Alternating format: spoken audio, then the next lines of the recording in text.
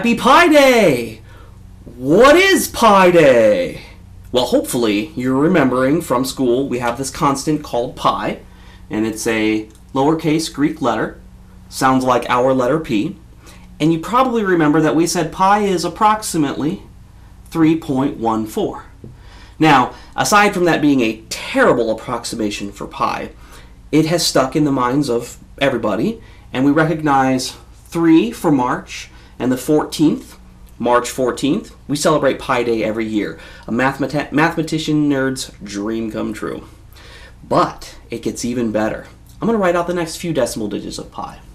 Pi is approximately 3.141592653 ... It keeps going, and that's a truncated value of pi, not rounded. But as I look at each of the subsequent digits, I think, okay, March 14th, 2015 at 9:26:53. We'll just call it AM. We're thinking 24-hour time. You guys, this is Pi Day of the century. The ultimate Pi Day, as you can tell by my shirt. This happens only once every 100 years. This is the greatest Pi Day of the century. It seems to be a great year for me to start my YouTube channel. So, my nerdism is up. Let's figure out what is this thing called pi, and let's learn a little something. Okay, so what is this number pi? Where does it come from, and why is it so important? Well, let's just start with the basic definition of pi. To start with that, we start with geometry. And we go with the simplest version of geometry, what's called Euclidean geometry. This is geometry in a flat space, or in this case, a two-dimensional plane, like my whiteboard is. And we start by defining a point. This point becomes known as the center. From this point, we extend a line segment, and we say that this length is length r, which we ultimately call the radius. And then we think, hold the center steady, and rotate this line segment around the center, and from this endpoint, trace out all the points that it covers. So this will not be perfect, but it will essentially look a little something like this. And we say that all of the points along here make up what's called the circle. Now we can measure a few things about this circle. One easy one is something called the diameter. We've already got the radius. A diameter says take any point on the circle and draw a straight line to the other end of the circle, but pass through the center. Okay? This is what's known as the diameter, or d. We can also measure all the way around the circle. So I could maybe lay a piece of string as nicely as possible all the way around this outside edge until I come back to where I started. Then I could straighten out that string, lay it next to a ruler, and say how long is that? And that's what we call the circumference, or capital C, of the circle. Now, something that was assumed by pretty much every ancient peoples is that all circles are similar. Now, what do we mean by similarity or similar? Well, let's go with another example here. I'm going to draw a different circle. So here is a secondary center. In this case, I'm going to have a smaller radius, and then I draw my circle around this center here. And I can measure this. I'll call this radius R2, and we'll call this one R1. We'll call this D1, not 2. We'll call this C1. But I can measure all the same properties here. So I can measure a diameter, call it D2, and I can measure a circumference, and I will call this C2. So they're all different lengths. This diameter is different than this one, this circumference, this radius. They're different, but if they're similar, then their ratios must be the same. So what does that look like? Well, let's take this ratio here. I'm going to take the circumference of this left circle and divide by the diameter of the left circle. That's just a ratio. And I'm saying that if they're equal, then I can take the circumference of this second circle and divide by the diameter of this second circle, and I should get the exact same value every single time. That's what I mean by similar. It's actually not easy to prove that circles are similar. It actually does involve a little bit of calculus. You have to take limits, which we've talked about in previous videos. But it has been proven that it's true, and it was accepted to be true in the past, so it wasn't wrong to make that assumption. And so therefore, they are, in fact, similar. Therefore, these ratios are, in fact, correct. And because these were both very important measurements of circles, then this ratio became a very important number. And ultimately, we came to call it what we now know as pi. And so that is the definition of pi. Pi is the ratio of any circle's circumference to its diameter. So what is that value? Well, your calculator may tell you now, but let's think back into the past. How did they calculate it, and what did they come up with? The earliest written record that we have of knowledge of the value of pi, or an attempt to calculate it, comes back to the ancient Babylonians, somewhere between 1900 and 1600 BC.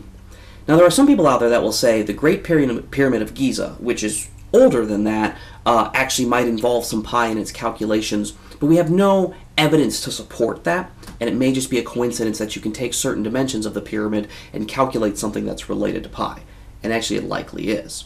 And I don't want to be labeled a conspiracy theorist. So, we'll start with the ancient Babylonians. What was their first attempt at pi? Well, they were able to come up with pi is approximately, they said, about 25/8.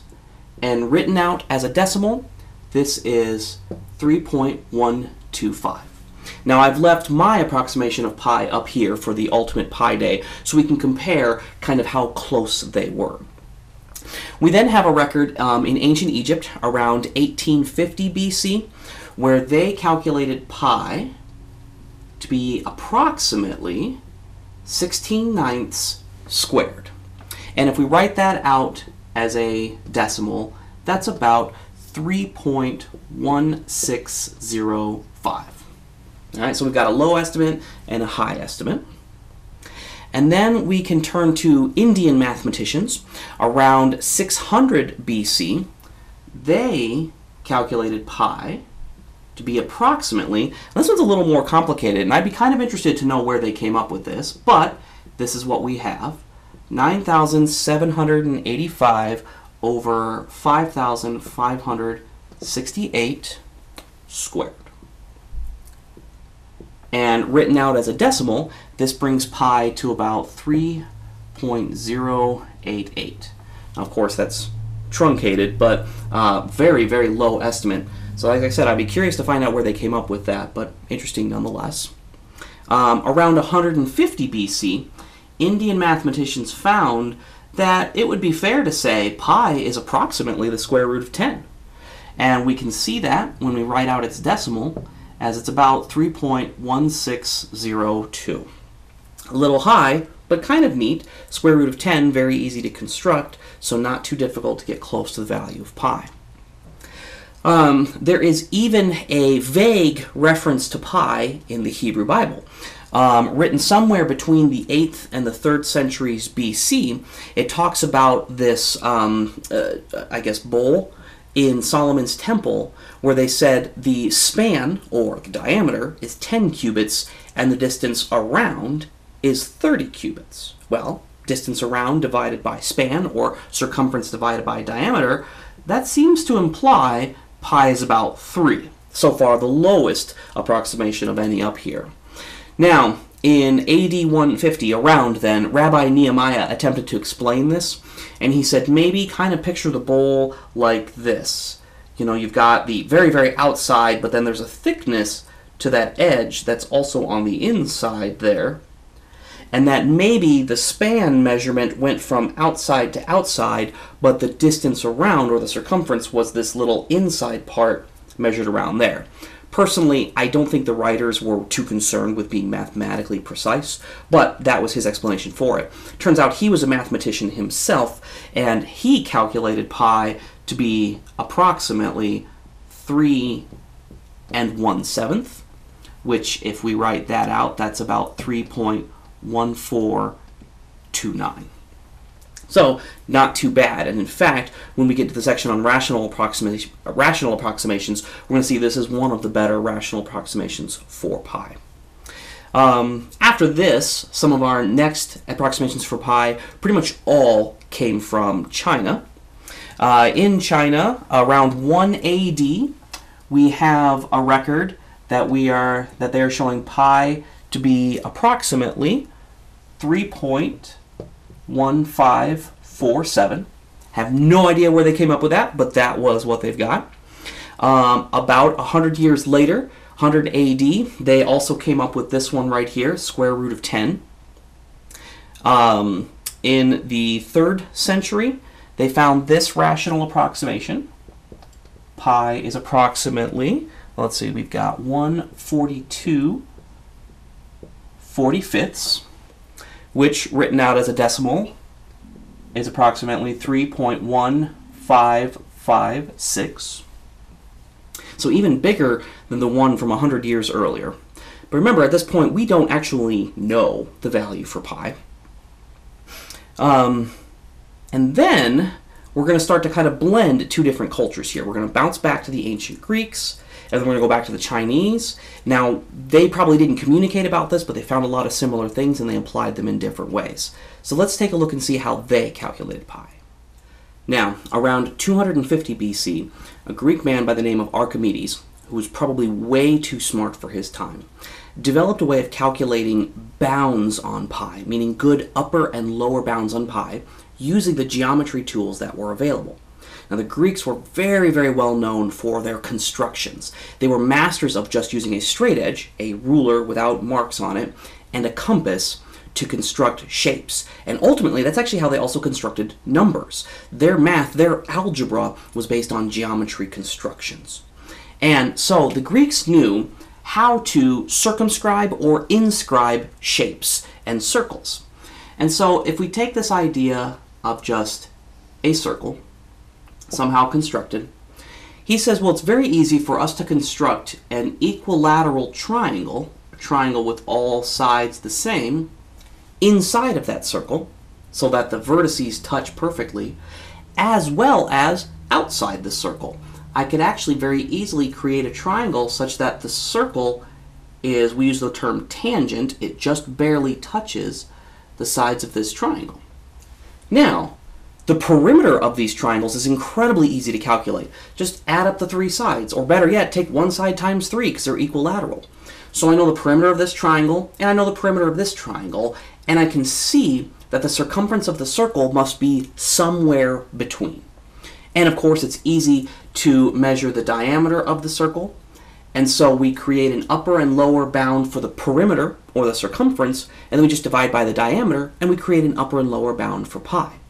And Archimedes was famous for starting with this triangle, and then essentially he could keep doubling the number of sides. So you get 6 sides, a hexagon, then 12 sides, a dodecagon, and then 24 sides, and then 48 sides, and then ultimately he went as high as 96 sides. So he was able to calculate the perimeter of an internal 96 regular-sided polygon and an external 96-sided regular polygon, and then he divided by the diameter of the circle to create upper and lower bounds for pi. And here's what he was able to find. He said that pi had to be greater than 223/71 and less than 22/7. It had to be somewhere between these two values. And if I write them out with a few decimal expansions here, we get this lower one is about 3.1408 is less than pi is less than about 3.1429, which we can see is correct. His logic was not flawed, and so he knew that this was a great boundary condition on pi. And notice how he got the first 2 decimal places right. And although it's not exactly in the middle, the next two, 1/5, or rounded would be 1/6, are definitely in between here. So he was really the first one to capitalize on that. Now, it's not that this method specifically came from Archimedes and went to the Chinese, but the Chinese also developed a method very, very similar to this.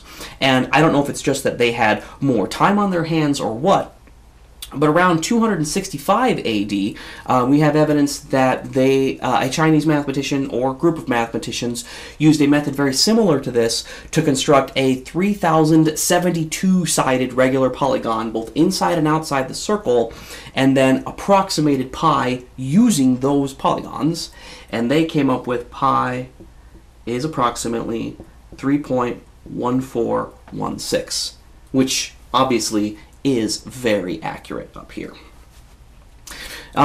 Turns out that the Greek-Roman man Ptolemy around 150 AD. We don't have the reason why, but he declared this was about the value for pi. This was about 100 years earlier than the Chinese did it, so we don't know if this came from Archimedes or what, but this was what he said that the value of pi should be about. And then around 480 AD, we have, again, from China, we get this rational approximation here. Pi is approximately 355 over 113. And as a decimal, I'm going to write this out. It's about 3.14159290 ...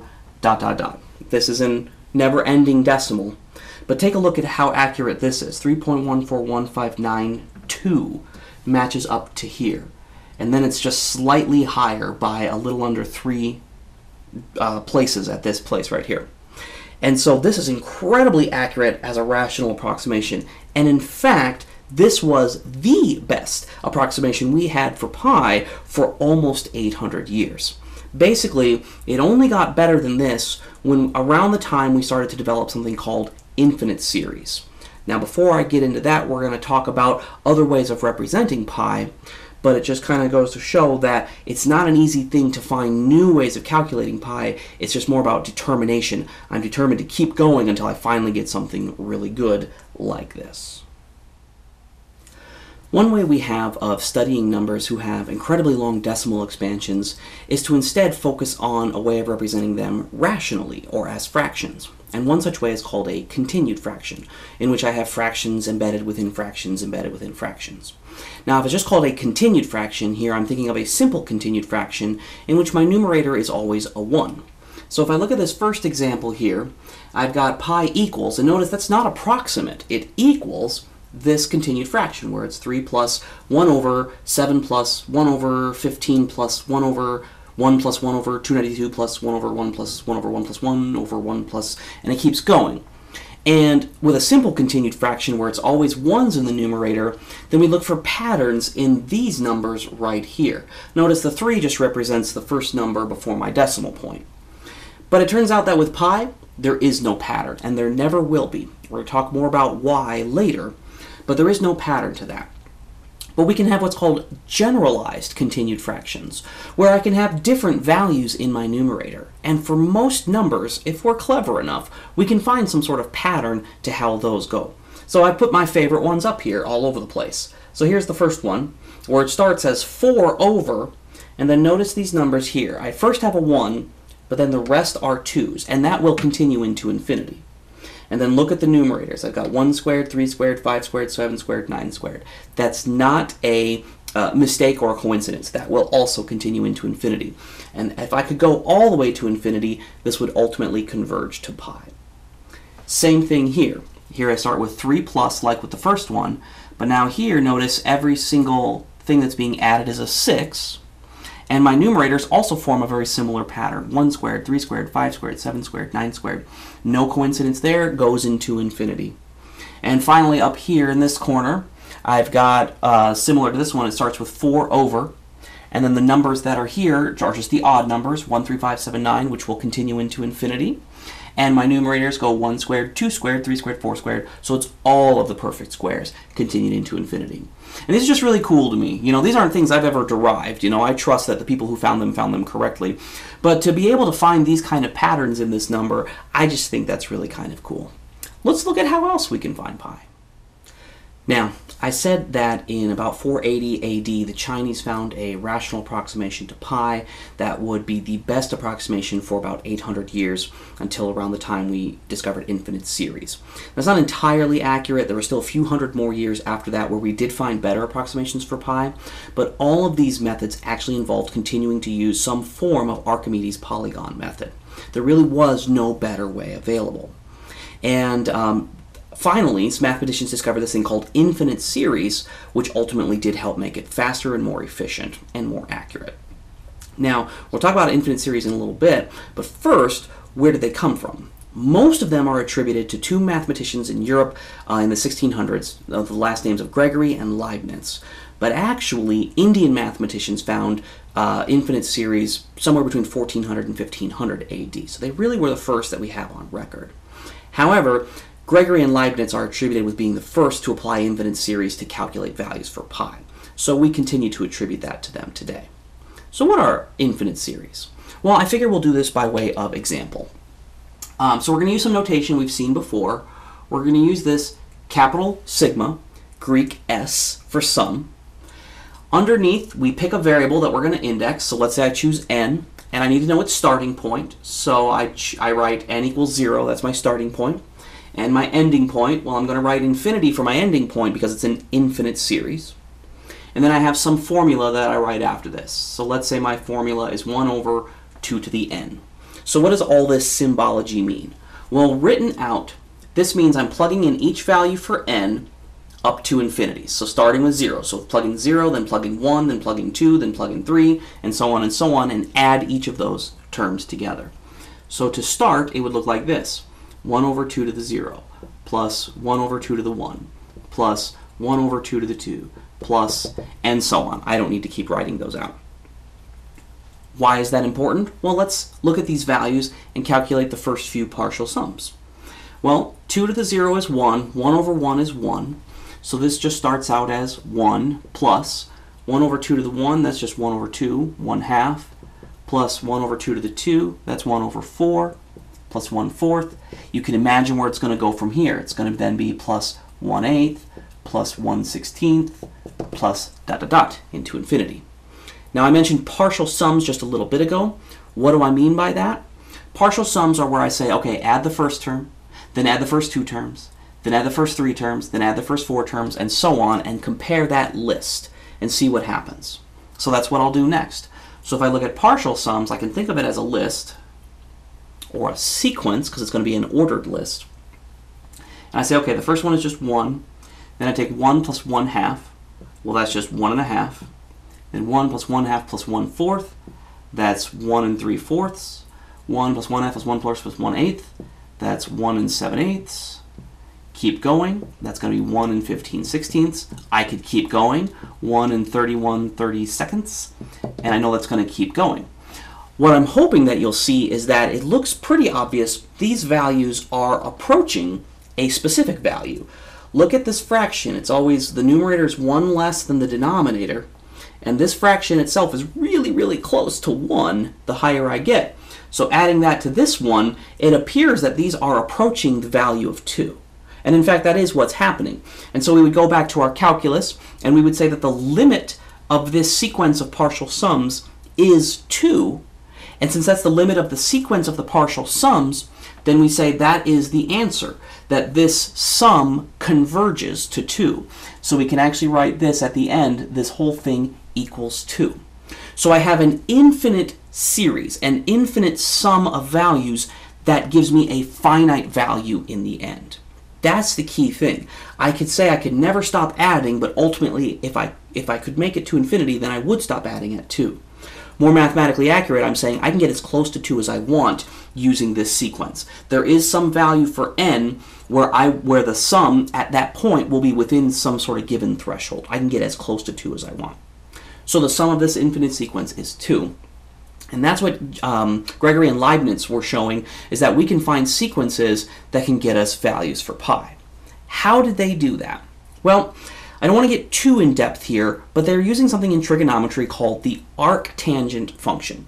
Now, you don't have to know what the arctangent is now. I do plan on doing some trigonometry videos in the future. But basically, with this function, we know some values. So, for example, we just spell it out basically. Arctan for arctangent. If I take the arctangent of 1, I know that its value is pi over 4. And that's been known since trigonometry pretty much was known. Now, what Gregory and Leibniz were able to show independently was that given the arctangent function in general, so let's just call it the arctangent of z, then what we can actually think of this as an infinite series. this is the same as z minus, sorry, I don't have it memorized, I gotta look it up, z cubed over 3 plus z to the 5th over 5 minus z to the 7th over 7 plus on into infinity. They were able to show an equivalence between this infinite series and this function right here. Well, if these are equivalent, then I should be able to plug 1 in for z here and ultimately get that for pi. And that's true, and that's what they were able to do. So I can continue up here and say, well, just substitute 1 in for z, which means pi over 4 is the same as 1 minus, well, 1 cubed is just 1, so it's just minus 1 over 3, plus 1 to the 5th is just 1 over 5, minus 1 over 7, plus 1 over 9, minus 1 over 11, plus on into infinity. So here we have a new representation of pi. It's pi over 4, but it is an infinite representation. And so ideally, as I calculate more and more into my series, I'm going to get closer and closer to this value here. And if I want just pi, I just multiply by 4. Very straightforward. Now, series by definition is a sum. It's things that we're adding. But we can have infinite products, things that we multiply infinitely. And it actually turns out there was a French mathematician in 1593 who found an infinite product for pi. And so I wanted to share that one with you here too, because I thought it was kind of neat. This was before the infinite series was really formally developed in Europe. But what he found was that I can take 2 over pi and say that is equivalent to the square root of 2 over 2 times the square root of 2 plus the square root of 2 all over 2 times the square root of 2 plus the square root of 2 plus the square root of 2 all over 2 on into infinity. So this one is very unique in that it's an infinite product and it's only based on 2's. I thought that was kind of cool. Now here is the key thing about both of these formulas, this one right here as well as this one right here, is they don't converge very quickly.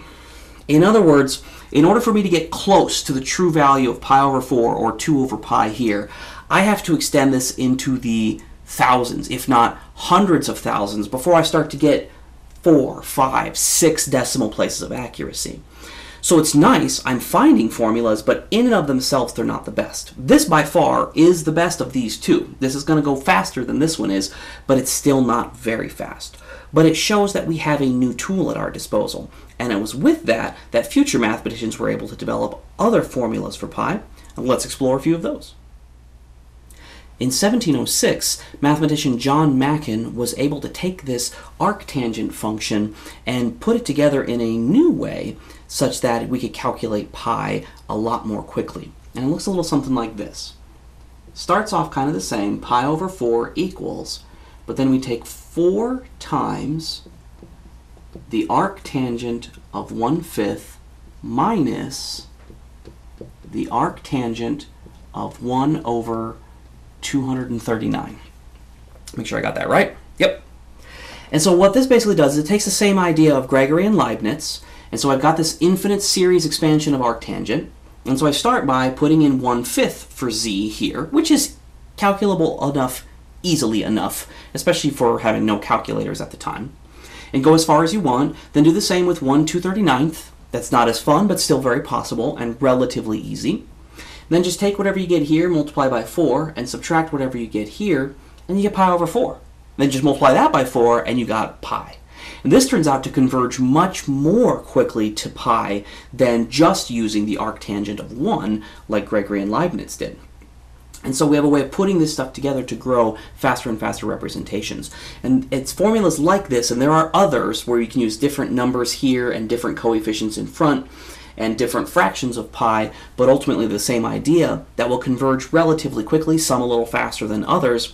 That's what was used for quite a while after this to calculate better and better digits of pi. They just converged so quickly, it just worked great. Now, there's another formula for pi that I just wanted to make sure I shared with you. I have no idea who came up with this or when, but again, I like patterns. I think it's kind of cool, so I think you'll like this one too. here we can say that pi equals 3 plus, now follow along, this is 4 over 2 times 3 times 4 minus 4 over 4 times 5 times 6 plus 4 over 6 times 7 times 8 minus 4 over, that should be an 8, sorry, 8 times 9 times 10 plus dot dot dot. Okay? Hopefully that pattern's fairly easy to see. It seems kind of weird that that pattern would actually work, but as we can see, we've got three factors being multiplied here. They're sequential.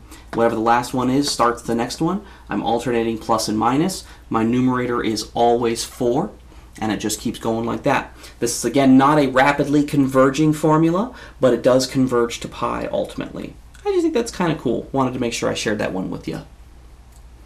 The next one I want to share comes from none other than Swiss mathematician Leonhard Euler, a man we've talked about multiple times, and I will continue to talk about multiple times because he's just that important to the history of mathematics. But this was something that became known as the Basel problem, and it essentially said, okay, if I have sums of reciprocals of squares of natural numbers, I know that it converges. I know that it approaches a specific value. But what I don't know is what is that value. And it was a problem that plagued a lot of mathematicians for a long time. And Leonhard Euler was the first one to come along and give the answer to that. And it's non-obvious, but it's very beautiful. It's very elegant. He showed that if you were to go into infinity with this series, your ultimate answer would be pi squared over 6. That's right. Pi is involved in the solution to this problem right here. And it's not obvious to see why. I actually do plan on doing a video in the future to show where that number came from and why it's the case, but we're going to need a little bit of trigonometry background and then a little bit of calculus too beyond what we've already done. So it's going to be a ways in the future, but it's pretty cool that I can take a nice simple pattern like this and pi is completely related to that. But it gets even better. Hopefully this series looks familiar to you. When I did the video on the Euler product formula, we talked just about things like this, the reciprocal of powers of natural numbers. So here it's the power of 2, and we showed that there's a formula for any power. We said the power of s. We called that function the zeta function. We're not going to spend a lot of time with it, but we said that it's equivalent to an infinite product involving prime numbers. And so this can be rewritten using the prime numbers, and it would look a little something like this. It would be 1 over 1 minus, I can't believe I've almost forgot, 1 over 2 squared times, follow the pattern, 1 over 1 minus 1 over 3 squared times 1 over 1 minus 1 over 5 squared, dot, dot, dot. Where the thing that I'm changing is this number right here, and I'm inputting all of the prime numbers, 2, 3, 5, 7, 11, 13, 17, 19, and so on and so on. Those are the only numbers that I use. If I multiply that an infinite number of times, I'm going to get this exact same result, that it's pi squared over 6. What I love about that is now we've got a deep and beautiful connection between pi and the prime numbers.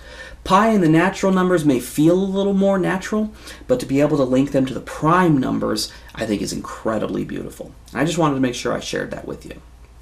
Now, up to this point, there had been a big question about pi. All right, great. We've got formulas for pi. We can get some accuracy with pi. Finally, we can prove it mathematically, not just measuring shapes we've drawn. But the question is, what is the value for pi? Granted, I can get nice approximations, but can I get the actual value for pi? Well, now we need to think back to my number class videos when we talked about different ways of classifying numbers. And one of the most important ones was to say the rational numbers, a number that can be written as a fraction or a ratio of two integers. And we said if it can be written as a ratio, then it's an exact number. And as a decimal, all rational numbers either terminate, they're just, the decimal number stops and we're good, or they go into infinity, but they have a pattern that repeats into infinity. So the same series of numbers appears over and over again. That's what rational numbers are. And then we proved that very easily there are irrational numbers. The square root of 2 turns out to be irrational. and thus its decimal, although it does still go into infinity, can never have a repeating pattern. So the question becomes about pi. Does pi have a repeating pattern? Now, we've only seen this many decimal digits of pi, and so far there's no repeating pattern. But there's nothing that says a rational number can't have a pattern that repeats after 1,000 digits. That's very, very possible. Well, I'm not even close to 1,000 here, so I have no idea just by calculating that. And none of these approximations that I've used or from previously tell me for sure that there is no chance that it could possibly turn out to be a rational number. I may just not have calculated far enough. And it plagued mathematicians for the longest time because pi has always been approximated. We'd like to know an exact value. And it wasn't until 1761 Swiss mathematician Johann Lambert finally proved in and of itself pi is in fact irrational. There is no exact value for pi, and thus it goes on into infinity with no repetition as a decimal number.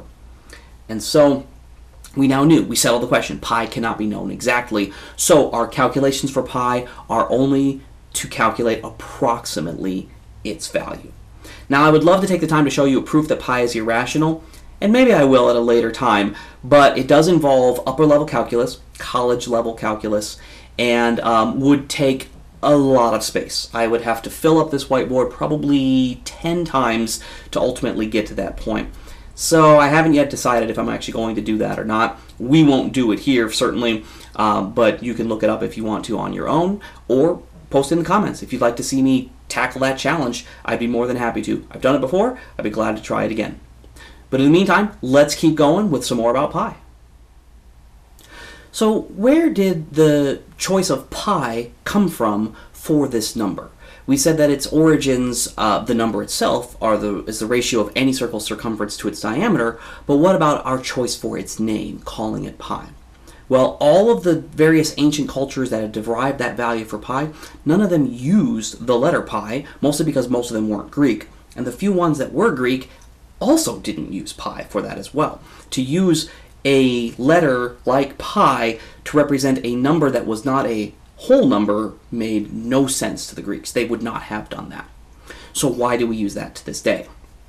Our best evidence comes from mathematician William Jones in 1706. He was the first one to use the letter pi, and we believe he chose that because he was using it as an abbreviation for the word periphery, which also means perimeter, which for a circle is the same as circumference. And so P for periphery, P for pi, thus he used pi. Now that didn't mean that's not the reason we used it, but that's the first evidence that we had. Turns out Leonhard Euler, again a man I said I wouldn't stop talking about, liked that choice. And in two of his famous works, published in both 1736 and 1748, he chose to use pi to represent that ratio, and it has stuck ever since, due to his popularity, because people looked up to him, they appreciated what he was doing, they recognized his importance. We now use that to this day. So that's where that comes from. Now, we learned pi is irrational. We could never know the exact value of pi. We've talked about how ancient cultures have approximated it through different measuring techniques, how we can use infinite series to get more accurate approximations, but what do we consider to be okay or good enough approximations? Just keep going with decimals? Well, it turns out in most situations, just keep going with decimal places is not the best way to get the most accurate. What we would prefer to do, and is usually better mathematically for calculation purposes, is actually to find what's called rational approximations. So rational numbers, again, are numbers that are of the form a over b, where a and b are integers and b is not equal to 0. We know pi is positive, so we might as well say a and b are both positive, and we prefer to have our rational numbers in lowest form. So this is a fully reduced fraction. So what are some different rational approximations for pi that meet that criteria? Well, the first one is pi is approximately 22/7. That one has been known for quite a long time. It was an accepted approximation even before Archimedes found it as an upper bound for pi. And we talked about Rabbi Nehemiah in around 180 AD calculated 3 1/7. Well, that's the same as this, 22/7, as an approximation for pi. This one is really close, and in fact, it's better than 3.14. The standard in American mathematical textbooks is to round pi to 3.14, And that is such a terrible approximation. I'm always disappointed when I see that because, and here's my biggest reason why, our infrastructure, roads, buildings, bridges, all of them in some sense will depend on us calculating with pi. If we were to use 3.14, our entire infrastructure would collapse. It's that inaccurate. Now that doesn't mean 22/7 would be good enough, but it would last longer, our infrastructure would. Now I'm going to get off my soapbox. Let's talk about a few more rational approximations. I talked about one that the Chinese found around 480 AD, and that was 355 113ths. This turns out to be an incredibly good rational approximation. In fact, it's so good that if I would think about, let's find the next best rational approximation, well, let's start with this. If I were to think about any denominator lower than 113 and find the closest rational approximation to pi, none of them would be as good as this. So to find the next best one, what I do is I increase the denominator, and for each increase, find the numerator that corresponds to the closest rational approximation and determine if it's better than this one. And it turns out I will not find a better rational approximation until I get to this one. And that's right, 52,163 over 16,604. There is no better rational approximation than this value until I get all the way to this value. That just shows the power of how good that one is. And in fact, this one isn't even that much better. It's only better by maybe about one more decimal place of accuracy, and then the remainder is a little bit closer. That's about it. And so this is an incredibly important one. And if you ask me, and nobody ever seems to, this is what we should be having our kids use as an approximation for pi. I think start out in elementary school using this one, and then bump them up to this one. Because you want to know how our infrastructure would work if we use this rational approximation for pi? We'd be fine. Our infrastructure would be just fine. This is good enough. Now, we want to talk about space exploration, or we want to talk about particle accelerators and studying the micro-universe. Well, then that's not going to be good enough. But for everyday experiences, absolutely. And it's much easier to work with than truncating pi after like 6 or 7 decimal places. The math is easier to work with, and it's accurate enough for that purpose. But again, I got back on my soapbox, so I should get off of that again. All right, so where do we go with next with pi? Well, speaking of how accurate do we need pi to be good enough, if I were to think about calculating the biggest number I would possibly need to, so I'm going out to the size of the known universe, or the smallest I would possibly need to, I go down to the Planck length, the smallest possible scale measurement distance. Then it turns out that whenever pi is involved, the maximum amount of digits I would need would be 39 decimal digits. And if I include the 3 in that count, then I'd say 40. Wouldn't need any more than that. And yet, we have taken the time to actually calculate pi to well beyond 13 trillion digits. So what is the purpose of that? To be honest, the purpose is for fun, as well as, truthfully, to test our computers. Now that computers are a big part of our society, where they have to do major calculations, we need to make sure, first of all, they don't make mistakes, and we also need to trust that we can program correctly, and it's a great way to test the math stuff that we're developing that requires a lot of calculations. Does it get there accurately? So if we can calculate pi accurately, then we know that the machine is working like it should. But how do we program those machines? Do we take the time to use the arctangent function as an infinite series? No. Although we can, it's not going to be very quick. It's going to take a lot more time than is necessary. What we actually use is a different type of formula. It's going to look a little bit crazy, but again, I love sharing this stuff with you guys, so that's why I'm doing this.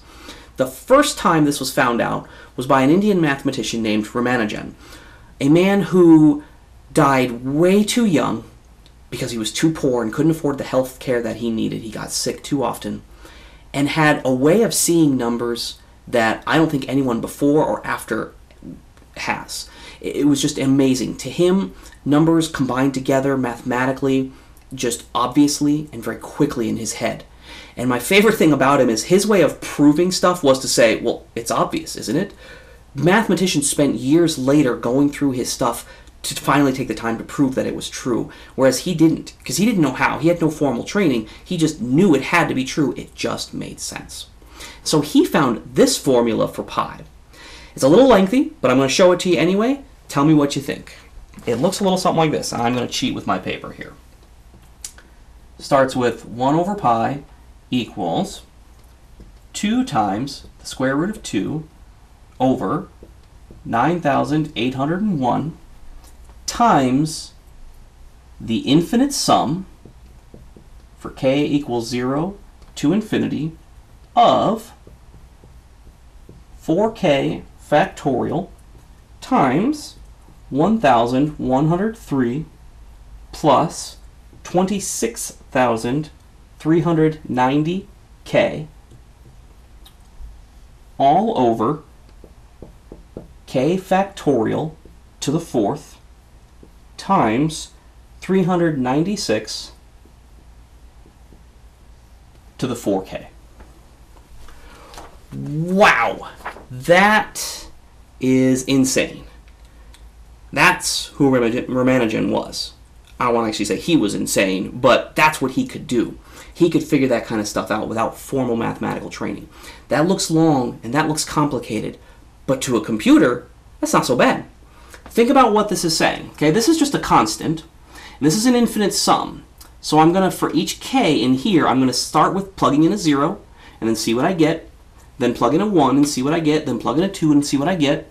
Each thing that I get, I'm going to multiply by this, and then add all that together. The beauty of this is that, especially for the first few values of k, this is very, very easy for a computer to calculate. And for each value of k that I plug in and look at the partial sums, I'm actually getting about another 5 or 6 decimal places of accuracy with pi. So for k equals 0, 1, 2, and 3, I'm already got more accurate decimal digits of pi than I have right here. And a computer can spit that out in seconds, if not less time, depending on the computer that we have. What year are we talking about? And here's what's even better about all of that. Ramanujan did that without thoughts of computers. He found this in 1914. Computers weren't even an idea at this point. And yet, this formula turns out to be one of this form that we plug into our computers today to calculate pi. Pi, calculated out to 13 trillion digits, was using a formula very, very similar to this. I want to show you one more very similar to this that was found by the, let me see if I say this right here, the Chudnovsky brothers in 1987. It's of this same kind of form, and that's really one that's been used even more by modern computers to calculate pi. So let's take a look and see just how crazy this one looks.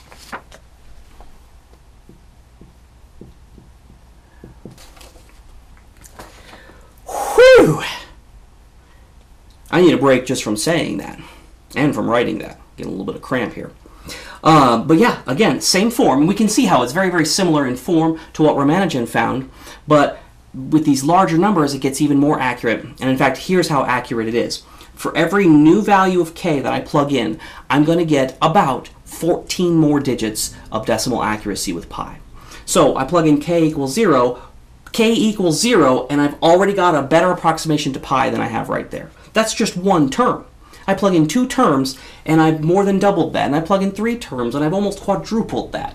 I mean, it just gets better faster. And again, this is something a computer can do very easily. And thus, you get supercomputers, which don't mind chugging away for days at a time, or months at a time, as it sometimes is, and you can ultimately get values that will get you into the trillions of digits for pi. Again, not something that we need, but a great way to test how good our computers are, how fast they are, and how accurate they are, as well as a great way to test our programming skills. Now, there's one more formula I wanted to make sure I took the time to share with you today, and the reason I like this formula is because of how unique it is and what kind of different things we can do with it. This formula was found by a man named Simon Plouffe in 1995, and it looks a lot simpler than these, and it looks like this.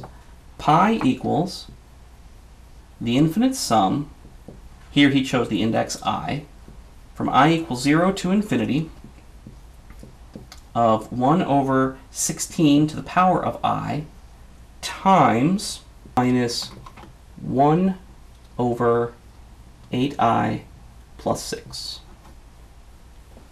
Now that's it. A lot simpler than Ramanujan's, a lot simpler than the Chudnovsky brothers, and not faster. If I use this in a computer, I'm going to go a lot slower than I am with this one. So what makes this one so unique? Oh, and by the way, I is not the imaginary constant, it's just a variable. Well, what makes this unique is actually focused right here with this 16. Now, everything we have been doing is talking about, when I say decimal, I mean something called base 10. Our number system is based on 10 digits. 0, 1, 2, 3, 4, 5, 6, 7, 8, 9. Okay? But that does not have to be the case. We can do it base any number that we want. And especially when we start thinking about computers, computers at their most basic think in terms of base 2 or binary. They just use 2 digits, 0 and 1. And we can talk about pi in binary, but we're not going to. We can go a little bit further than that. There are 8 bits in a byte, and so base 8 or octal is another great computing number base. And then we can double that as well to base 16 called hexadecimal. Now, how would base 16 work? We only have the 10 digits 0 through 9. Well, here's how we've decided to label them. So we can think about our usual 10 digits, 0, 1, 2, 3, 4, 5, 6, 7, 8, 9. That's 10 of them. We need a total of 16 digits. So then we have A, B, C, D, E, and F for the last 6. So what does that mean? When I see the digit A, I'm thinking the value of 10 that I'm used to. This means 10 things. This means 11 things, 12, 13, 14, 15. So if I wanted to write the number 16 in hexadecimal, I would write it as 10, because I would have 1 in the 16th place and 0 in the 1's place. All right? So hexadecimal is another number language that computers understand very, very well. Well, this formula for pi, it can be called a spigot formula, because I can actually, through a quick transformation of using this formula, I can actually find a specific digit in the hexadecimal expansion of pi. So let's say I want to know what's the 10th hexadecimal digit of pi. Well, there is a way that I can plug in 10 in here, transform it, and the answer that I get will be the 10th hexadecimal digit of pi. Spot on. And that doesn't matter that don't just do it at 10. I can go to 100 or 1,000 or 1,000,000 if I wanted to. Now, of course, the higher I go, the longer it takes to calculate it. But this can be thought of as like a check formula. So if I were to calculate, let's say, 1 billion hexadecimal digits of pi, and I want to know how accurate that is, well, I can use this formula to maybe calculate every 10,000th digit of hexadecimal digit of pi, and make sure that every 10,000th hexadecimal digit from this formula lines up with the one that I used maybe from this formula here, only in hexadecimal, and make sure that they line up. And if they are perfect at each spot, then I can say that I must have done my math correctly. And that can be a faster way of checking it. Normally, how we check to verify that we did this correct is to use a similar one like this and run it again. Well, these two are going to have very similar run times. So it's like saying I'm going to do this twice and make sure I get the same answer both times. That's what that is. So it's going to double that amount of time. Whereas I could run this separately and check and make it a lot less time, and I'm checking an appropriate number of digits to make sure that I got it accurate. So this is our explorations in pi these days are really more about both fun and checking on our computers. How fast are they, and how accurate are they, and how good are we at programming them? But this is just more about pi that I wanted to make sure that I shared with you. On to some more stuff. Now, I want to talk about another property of pi, but it's one that's not very easy to explain, so it's going to involve a little bit of background, so I apologize for that in advance. And it has to do with another classification of numbers. Now, in my number classes video, we found a lot of ways of classifying numbers, but there was one that I left out, and I left it out on purpose because it really wasn't necessary. It only shows up in very specific areas like what I'm about to talk about here, so I'm going to go ahead and introduce it now. This is what we call algebraic numbers. So what are algebraic numbers? Well, they're best to explain with an example, and algebraic numbers are defined based on polynomials. Well, what's a polynomial? Well, this is a polynomial right here. So take a look at what we have. This is a generic form. X is the variable of my polynomial. It's what we tend to use. And you can use any variable you want, but I'm choosing X. And notice how it's a sequential powers of x. It's the whole numbers, 0, 1, 2, and so on and so on and so on, up to some whole number n. And n is what we call the degree of the polynomial. And in front of each of these x terms, there is some number c, which I've labeled as c with a subscript that matches the exponent just to set them aside. That's letting you know they don't have to be the same. And they could even be 0, which means I might have some of these x terms in the middle disappear because the c value is 0. These are what we call coefficients. And that in and of itself is a polynomial. So what makes a polynomial so special or so important? Well, its true importance is really found in calculus. It's college-level calculus, but there's something called Taylor's theorem.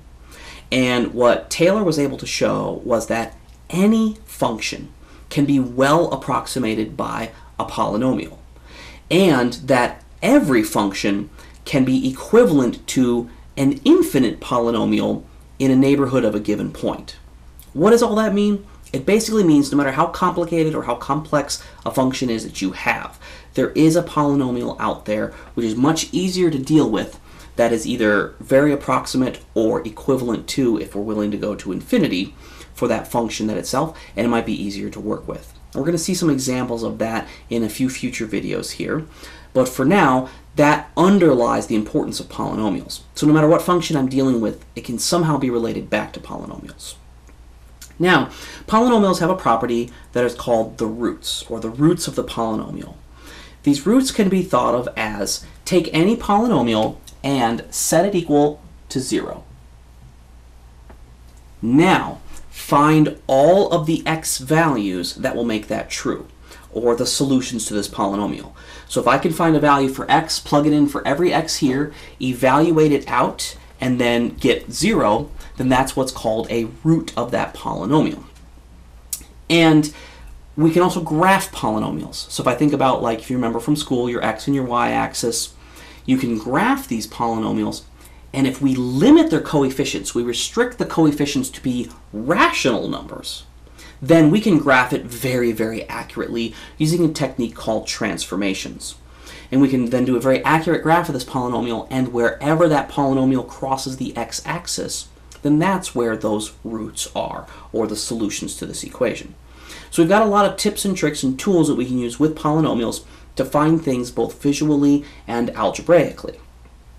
And so what we then do is we say, okay, it seems like polynomials are important. They're best studied when my coefficients are rational. So I then say, okay, I'm going to define algebraic numbers to be the roots of polynomials with rational coefficients. It's a lot to say, but that's what it is. So if I take any polynomial, so any degree n, and I plug in rational coefficients, whatever roots are possible to get, those are going to be the algebraic numbers. Well, what are some algebraic numbers by way of example?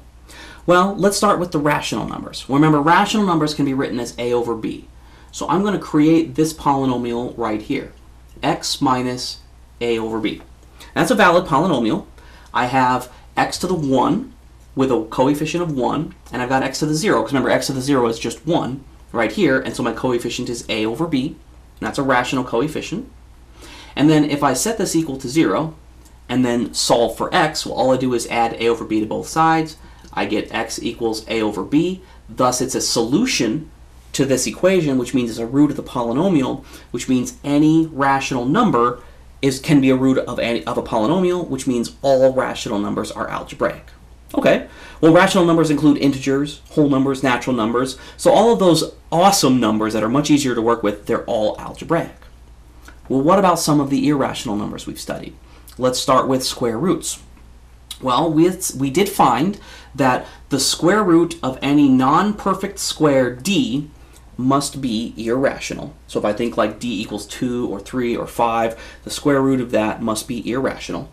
Since I'm talking about square roots, I'm going to go ahead and use x squared, and I'm going to write x squared minus d. And that is a valid polynomial. Why? D is not the square root of 2, D is 2, or 3, or 5, or whatever. So it's a whole number, or a natural number more specifically. I've got a 1 in front of this x squared, so that's rational. Rational and rational, okay? And you can think of it as having a 0 in front of the x to the 1. It's just not showing here. So I can solve this by setting it equal to 0, and then I subtract d from both sides. I get x squared equals d, and then I undo the square by taking the square root, and technically I actually take the positive and negative square root, and I get x equals plus or minus the square root of d.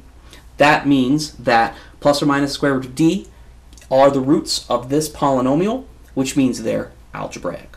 So the square roots of any non-perfect square are all algebraic. So irrational numbers can be algebraic. And likewise, I could do the same thing for cube roots, or fourth roots, or fifth roots. All I have to do is just replace this 2 with a 3 for cubed, or a 4 for the fourth, or a 5 for the fifth. And ultimately, I'm going to solve the same way. Add d to both sides and take the cubed root, or the fourth root, or the fifth root. And therefore, they're all also algebraic. So we can see that algebraic numbers cover a whole host of things. Even better, imaginary numbers can be algebraic as well. Let's just start with the imaginary quantity I. All right? I can create this valid polynomial here, x squared plus 1. Now, it's valid as a polynomial I care about because this is a rational coefficient in whole number exponents for x. And then I set it equal to 0 and solve. Subtract 1 from both sides. I get x squared equals negative 1. Take the square root. Well, I'll take both square roots. And I get x equals plus and minus I. Because remember, the square root of negative 1 is I. And so that means I is also algebraic. So there are complex numbers that are algebraic as well. So again, I'm really covering the gamut here. So now that we have an idea of what algebraic numbers are, how I can find them, the next thing is why is it that important to me? Well, some more advanced mathematics, which are beyond what I'm going to show you here, will actually show us that algebraic numbers are closed, or I like to say completely closed. What do we mean by that? What I mean is take any two algebraic numbers and apply the basic operations. Add, subtract, multiply, divide, exponentiate, or take the root of. Pick any two algebraic numbers, you will always get an algebraic number every single time.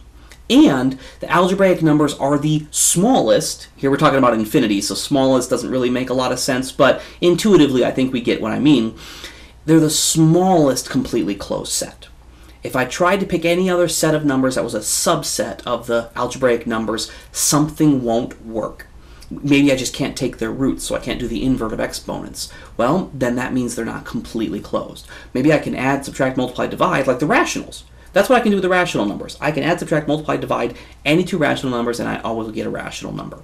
But as soon as I try to do the inverse of an exponent, I run into situations where I won't necessarily get rational numbers, so they're not completely closed. So the algebraic numbers are completely closed. Well, if you remember from my number classes video when we talked about complex numbers, I said that's it. There are no more complex numbers. The reason being, the exact same reason as the algebraic numbers, it's a completely closed set of numbers. Take any two complex numbers, add, subtract, multiply, divide, exponentiate, take the roots of, you will always get a complex number. So it's also a completely closed set. So the next question we would have is, we know the complex numbers is the largest set of numbers that is completely closed, and the algebraic numbers is the smallest set of numbers that are completely closed. Are those two sets the same? Or are there any numbers in the complex numbers that are not in the algebraic numbers? Well, that becomes an important question for various reasons, mostly mathematical curiosity, I'll be honest. But the motivation behind that really came about around 1682 when Leibniz showed that from trigonometry, there's this function called the sine function. He said the sine function is not an algebraic function. Now, what does that mean? Don't worry about it. Essentially, it points to the possibility of non-algebraic numbers. It was not a guarantee that they were there, but it points to their possibility. And so that then drove mathematicians to look for them. And so then we want to give them a name, and we say, okay, if a number is not algebraic, then it must transcend the algebraic numbers. So we're going to call them transcendental numbers. Ooh, very meta. But that's just a name for them. We have no idea if they actually exist or not. And it took nearly 200 years for a mathematician named Liouville to actually show that there are transcendental numbers. He didn't have the answer right away. This was 1844. But he did show that they do exist. There have to be numbers that aren't algebraic, but that are complex. They still fit in that because that's the largest set. And then about 7 years later, 1851, he finally was able to create a number, and we call him today a Liouville number, and that he showed that this number is in fact transcendental. Problem being, it's not a useful number. A transcendental number that he had to create that we never used in any other purpose before isn't really very helpful for me to go, yay, I found a transcendental number that I'll never use again. And in fact, the biggest reason we use Liouville numbers is that if we can say a number is of the form of a Liouville number, then we know it's transcendental. But I have to go looking for that. What about numbers that I already have? Like, for example, pi. Is pi algebraic, or is it transcendental? Well, one way to try to figure it out is to test it. Can you create a polynomial with rational coefficients that has pi as the root? And up to this point, nobody could. Doesn't mean it doesn't exist. Maybe the pi has maybe that polynomial has a degree of 100 or 1,000 or 1,000,000, something we just can't get to very easily. Well then, around 1882, a man named Ferdinand von Lindemann comes to the scene, and he actually demonstrates something else, something really cool about transcendental numbers. And that's what we're going to focus on now. And this actually involves the number e. So if you think back to the continuous compound interest video, Euler's number, this limiting value when I take compounding periods to infinity, this number e plays a large role in transcendental numbers. He was able to prove basically this right here. Take e and raise it to the power of alpha, where he says alpha is any algebraic number other than 0. Okay? Because 0 messes everything up. So, and plus e to the 0 is just 1. So that doesn't give me anything fun. He says e to the alpha, where alpha is any algebraic number other than 0, must be transcendental. I'm just going to abbreviate this as trans. But he was able to formally prove that. It's known as the Lindemann theorem. E to any algebraic number other than 0 is a transcendental number. And then he did something that was very cool. He said, let's see what we can use. How can we use this to tell something about pi? Well, all the greatest proofs start with assuming something about a number, so let's go ahead and assume pi is algebraic. Let's just assume that's true. All right?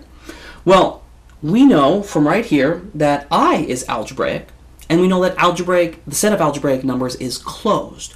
So if I were to multiply pi times I, the imaginary constant, then that must be algebraic. Remember, that's based on the assumption that pi is algebraic because it's a closed set, so it has to stay in that set of numbers. Then if we let pi I equal alpha, then that's telling me that e to the pi I must be transcendental. Right? That's from the Lindemann theorem. E to any algebraic number must be transcendental. So e to the pi I, because pi I is algebraic, must be transcendental. But Swiss mathematician Leonhard Euler, again a name you're going to hear a lot from me, already knew this answer. He showed the world this has an answer that's very simple. It involves trigonometry, and we're going to ultimately get to it, a little bit of calculus, but for right now, just trust me. He said we can say this with certainty. E to the pi I equals -1. That is the value of e to the pi I. Well, -1 is a rational number. That's algebraic. So what we have now is that, according to Lindemann, if pi is algebraic, then e to the pi I must be transcendental, but Euler said no, e to the pi I is not transcendental because it's -1, therefore it's algebraic. So what went wrong? The only thing that could have gone wrong is our assumption that pi is algebraic. Therefore, pi is transcendental. So what does that mean about pi? Well, it doesn't change the fact that it's irrational. We've already shown that all rational numbers have to be algebraic, so therefore being transcendental means it's irrational. So right there is actually a proof that pi is irrational. It doesn't change the way that its decimals look. They're still going to go into infinity, and they're still never going to have any sort of repeating pattern. But it makes pi more complicated. Think about the continued fractions I showed earlier with the 1 in the numerator and then those other numbers, 7, 15, 1, 292, 111. What happens next? I don't know. Well, it turns out that for algebraic numbers only, a continued fraction will have a repeating pattern. And so if it's transcendental, it won't. And so we find, too, that it gets even harder to give a nice little infinite representation of pi because we don't get that option to do that repeating pattern because it's transcendental. And additionally, if we wanted to try to find pi on a number line very, very accurately, the only way to do that would be a polynomial with rational coefficients. But by the definition of algebraic numbers, pi cannot be the root of a polynomial with rational coefficients. Therefore, it's not something we can graph with accuracy. It would be very, very approximated, and therefore we cannot even find pi with a reasonable amount of accuracy on a number line. Yes, we can find it on a number line basically, but it's the idea that it's a complete guess. It really is. It's not near enough to anything that we can get it very accurate. That's kind of what it means to be transcendental. Very abstract, but an important property of pi nonetheless. There's only a couple more things I wanted to show you, and then we'll wrap up Pi Day of the Century. All right, here are the last two things I wanted to cover with pi, just to show you some other areas that they show up that might not be as intuitive. And both of these are actually related to statistics. The first one is something called the normal distribution. And you may be familiar with this in some way. Most of you probably heard it referred to as like the bell curve. And I'm actually planning on doing a future video on the normal distribution, so don't worry too much if you're not super familiar with it. But with this bell curve, the normal distribution shows up everywhere. It turns out to be probably the most important statistical distribution possible. It allows for statistics to work the way it does today, and is an incredibly useful and proper tool to use, in spite of what some people may say about statistics. But I want to talk about the standard normal. When we have a mean of 0 and a variance of 1, what does that look like? Well, as an equation, the standard normal looks like this. 1 over 2 pi times e to the negative x squared over 2.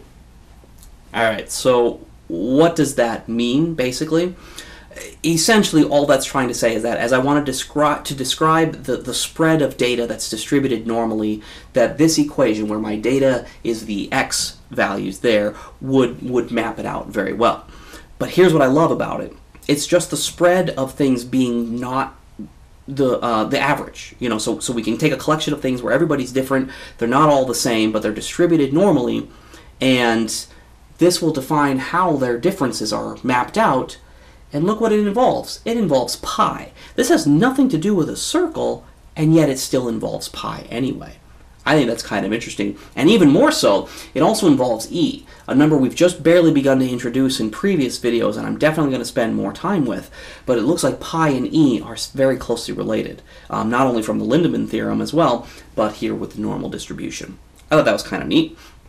And one last thing that is completely counterintuitive, yet simple, and also very neat.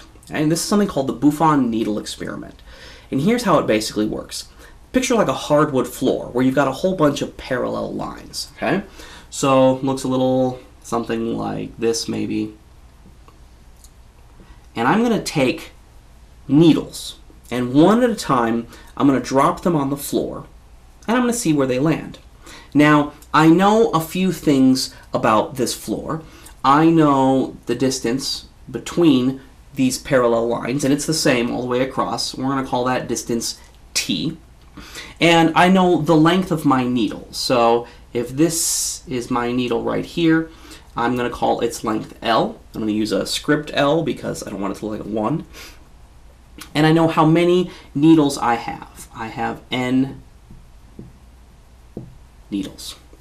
And so what I'm going to do is I'm going to drop them on the floor, and I'm going to count. How many times does a needle that lands on the floor cross one of these lines versus not? It just lands somewhere else. The trick is with this is that the needle does have to be shorter than this distance right here. So if it lands there, it does land like that. But this mathematician Buffon was able to find a really cool equation that related all of these values right here. And it looks like this.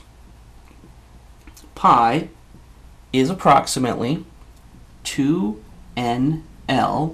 over xt, where x is the number of needles that actually crossed a line. What? How in the world is that related to pi? And yet it actually turns out that it is. It involves some trigonometry that's non-obvious at first, but it actually is very related to pi.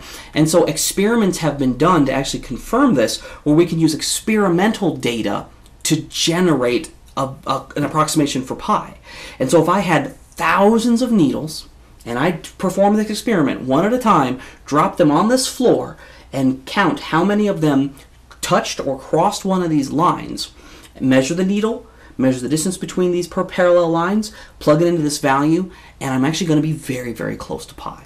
Again, non-obvious that that would be the case, but it actually turns out to be. So I love that fact about pi as well. It shows up in an area that seems like it should have nothing to do with it, and that I can generate pi not by some crazy arctangent formula, an infinite series, or even a Ramanujan formula that's even more complicated or needs computer time that will run for days, but I can just drop a needle onto a floor and plug in some numbers and get a really close approximation for pi.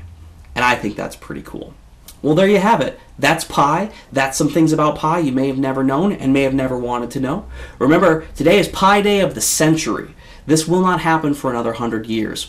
So at 9:26:53 a.m., if you've already watched this, great. I hope you celebrated. If you've watched it after that, but it's not 9:26:53 p.m., then at 9:26:53 p.m., you better get excited and be thinking about pi.